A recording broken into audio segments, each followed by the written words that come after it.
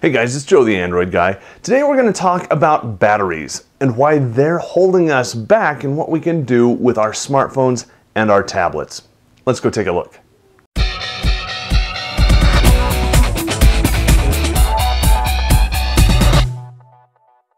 Alright, so batteries are a specification that are included really on every single cell phone and tablet that you get. They just don't mean much. And why is that? Because most of us don't understand battery technology. So, for example, that is an old Nexus One. See that? It's got a 1400 milliamp hour battery in it, and it runs at 1 gigahertz. I think it runs at 1 gigahertz. It's been so long. This is a Galaxy Nexus. It's a dual core 1.2 gigahertz, and it's got a 1750 milliamp hour battery in it. Okay, so what does that mean? Well, if you take a look at your battery, you're going to see something that says how many milliamp hours it is.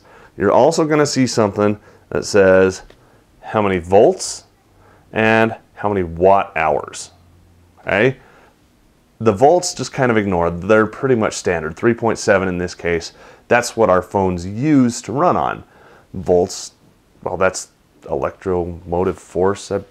Anyway, let's not get into too much detail on electronics. You can do that if you want to, and if you'd like to know, more about battery theory and electronics, leave me a comment down below. I can get into that detail if you want, but let's keep things a little bit high level. So today, let's just suffice it to say, voltage is going to remain the same. 3.7 volts is that one variable. We're going to lock it in and leave it over there, okay? Now we've got the other, and that's the milliamp hours. That is literally the capacity of the battery. Now, what do I mean by capacity? If we consider voltage to be flow, which essentially it is, and milliamp hours or amp hours to be capacity, which it is, then we can start to understand how batteries work and where some of our challenges lie. So I keep saying capacity. Let's picture your battery as a jug of water. 1 gallon jug. Let's make things easier. 2 liter, 4 liter, whatever for our metric friends. But you've got this jug of water.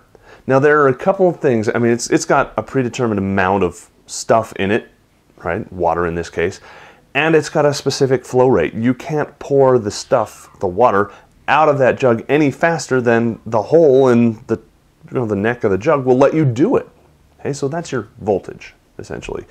So we've got a gallon of water.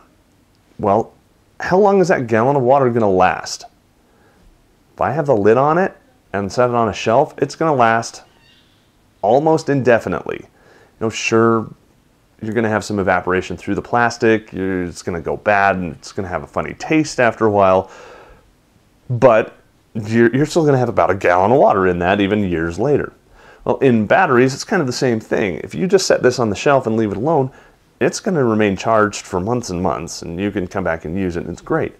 If you leave it inside your phone and your phone is turned off, not just screen off, but entirely off, it's going to last for months and months and months. Hey, wouldn't that be a cool spec? Battery life, 3 months. Just don't turn it on. Okay, maybe not. So, turning it on, turning your phone or your tablet on is akin to drinking out of that jug of water. If you are, let's say it's a nice, cool spring day, like it is out here in Utah, and I'm watching the garden. I'm watching the grass grow. I'm watching the birds. I'm not doing anything. I'm just sitting down relaxing. I'm sipping at my water. It's going to last me all day, and I'm probably going to have some left over. See, I'm not using it much. I'm not doing much. Now, if I decide that I want to go out for a run on the island right next to me in the hot with no shade, and there's no wind coming across, so I'm just sweating and sweating and sweating, and I'm not cooling down, well, I'm going to be drinking water left and right. I'm going to be going through that, and I'm going to have to stop and get refills on my water because I'm going to use it all up. It's the same gallon of water, but because I'm exerting more energy, I have to drink more water.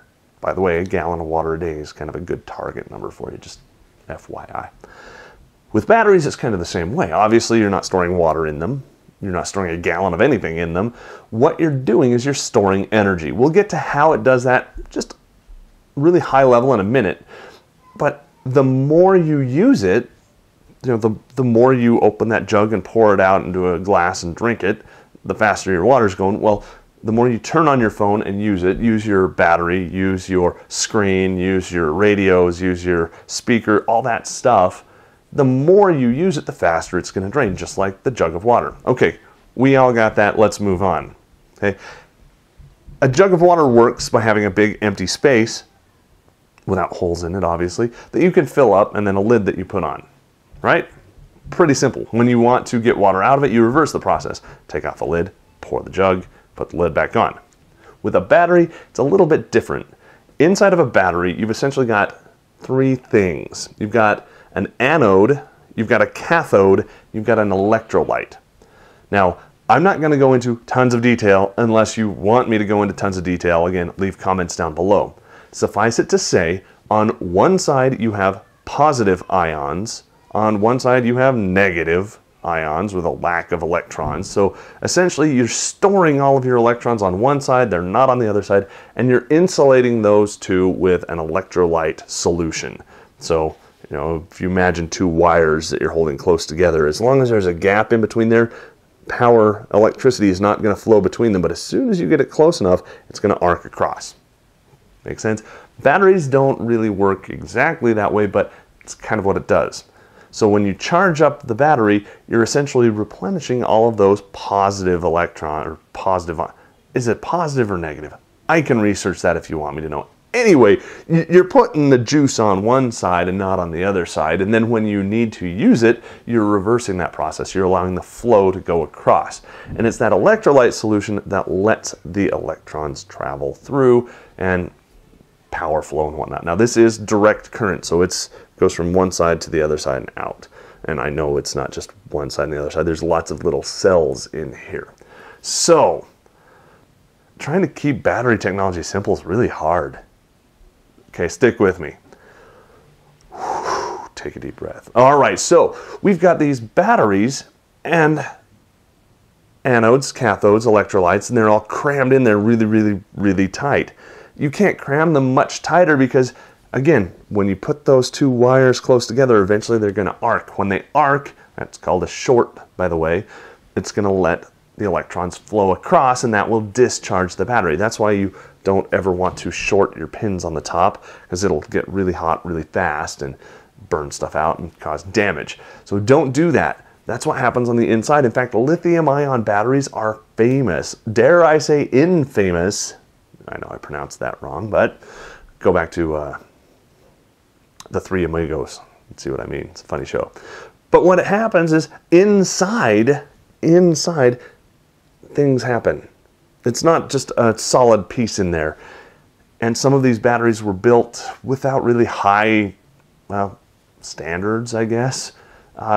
They weren't high quality, and there was stuff in there, in between that space, that kind of bridged the gap just a little bit, just enough that when it got hot, sure enough, the electrons jumped across and it shorted, it got hot, and, well, fire and explosions and all kinds of stuff that you don't want to be happening with the cell phone in your pocket.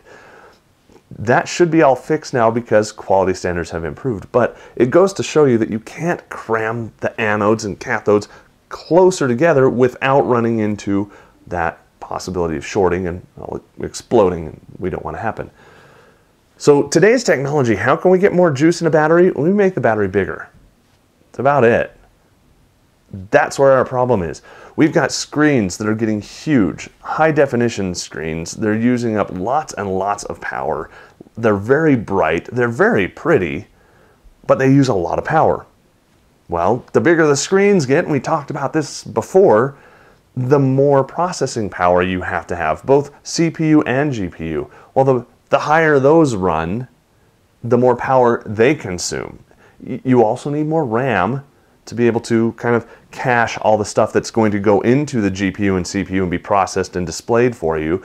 Well, that takes extra power. Oh, and guess what? Cramming all those in there makes it run hotter, which makes your battery kind of discharge faster. Not cool. So we've got all of these things that are making huge advancements, and the specs are going through the roof. Quad-core processors in cell phones? Are you kidding me?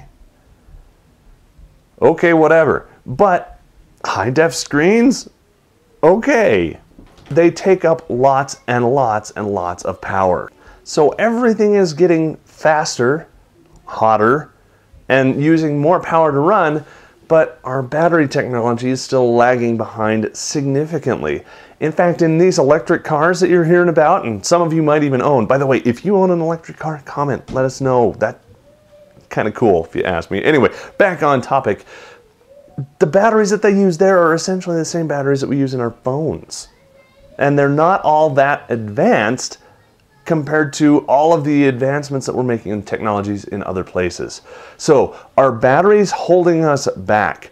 Right now, we're kind of teetering on the edge. We can always make bigger batteries, but people want skinnier phones. So at what point are they too skinny? At what point do we need to say, no, no, no, guys, let's start making our phones thicker so we can put bigger batteries in them? And at what point are we going to start getting bigger capacity batteries with higher tech in them that last longer? Come on, I want a battery that's going to last me all week. Don't you? So that's what our topic is for the day. If you've got some thoughts about batteries, or if you'd like to correct some stuff that I made too simple, please feel free to do that down in the comments down below. Of course, give the video a big thumbs up, because by doing this stuff, we're learning more about our phones and our tablets, and by doing that, we're going to be able to better understand how they use, in this case, electricity, and get more life out of them. We're going to talk about sometime in the not too distant future about how we can make our batteries last longer. Not longer capacity, but last longer so that we don't have to replace them and wear them out, which might be really, really important for you if you have a non-removable battery. So you'll want to make sure that you subscribe to our video channel so you don't miss out on that in an upcoming episode of the Android Guy Weekly with Joe Levi. For Pocketnow and the Android Guy Weekly, thanks for watching.